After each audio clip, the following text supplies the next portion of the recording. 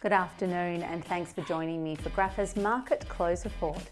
The ASX closed up with energy stocks leading the market higher. Some of the most wanted stocks in the energy sector include Woodside, Stanmore Coal and Beach Energy.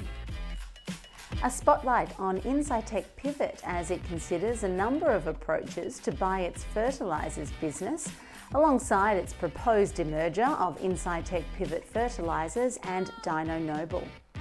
Cyclopharm scored a hat-trick with shares closing higher 3 days in a row. Sovereign Cloud is on a winning streak with shares closing higher 5 days in a row. And Azure Minerals is Grafa's dark horse with shares closing higher more times than not over the past 30 days. See what's hot before everyone else with Grafa.